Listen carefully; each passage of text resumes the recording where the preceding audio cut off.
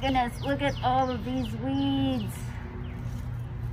Sometimes it's really hard to tell what should stay and what should go. But lots of these little purple guys. Let's go see if we can figure out who we're dealing with here.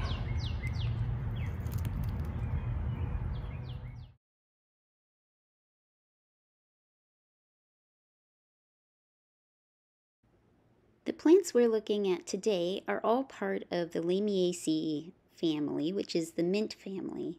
This is a big family that has a lot of common garden herbs as well as some of our native plants in it. And the three we're looking at today are all introduced species, but they share some common characteristics. They have irregular flowers, which means they're not symmetrical all the way around, with two lips. So there's kind of an upper lip and a bottom lip on their flowers.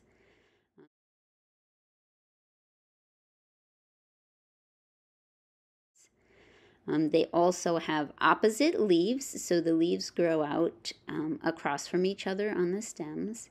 And then, like many plants in Lamiaceae, all three of our plants today have square stems. Usually the first of our three little purple lamiums to start blooming in the spring. This is Lamium purpureum, also known as purple deadnettle. So one of the first things you're going to want to look at is the plant's habit. So purple deadnettle grows in upright clumps. One of the easiest ways to distinguish deadnettle from its relatives is the purplish or reddish coloring on its top leaves. These leaves do generally turn green after a while though, so you'll need to look at other characteristics too to really help you tell. The leaves and the flowers of purple deadnettle are clumped densely towards the top of the stem, so you can see how they're all really bunched together there, which is different from the other plants we're looking at today where they're more spread out. Notice too that the leaves are pointy at the tips, which is a pretty good distinguishing feature. The leaves farther down the stalk are a bit rounded and have long petioles, which is the leaf stem. This part of the plant looks pretty similar to Henbit and Creeping Charlie, so you want to make sure you're looking more at the top of the stems for the best identifying features. Our second bloomer is Lamium amplexicaulis, commonly known as Henbit. So like purple deadnettle, Henbit grows in upright clumps. And as you can see, the tiers of flowers and leaves on Henbit are more spaced out than they are in deadnettle. And you can also easily see the flower buds, which are a dark pink, almost red. The flower buds on purple deadnettle are usually pretty hidden in all those leaves.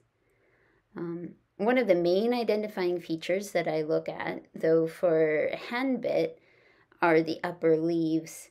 And these leaves are very round, and the ones near the top are completely sessile, which means they clasp the main stem without any leaf stem.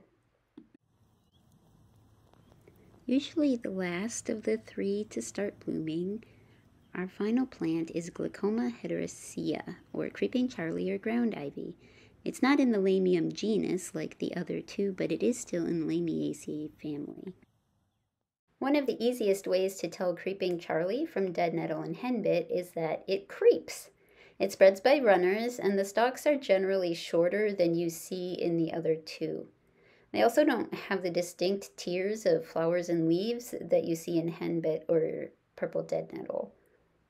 The leaf shape is closer to Henbit in that it is rounded, but they have longer petioles even towards the top of the stem. The flowers tend to be a little bit more purple, while Henbit and deadnettle tend to be a little bit more pink in the flowers. Plants in the Lamiaceae family often have fragrant leaves and stems, which is why so many of them are used as cooking herbs. Of the three we're looking at, though, Creeping Charlie is really the only one that has much of a scent at all. So if you spend any time weeding or mowing over it, you'll smell it. I think it smells a little spicy, kind of like oregano, but it also smells a little rubbery like tires. So next time you see some, break some off and see if you can describe how it smells. So to review, here you've got a picture of all three of them right next to each other so you can see their different shapes and growth forms. And here are their different leaves and flowers, and you can see how they come out from their stems. So I hope this helps you and gives you a little more confidence when you're in your yard and garden, and happy weeding!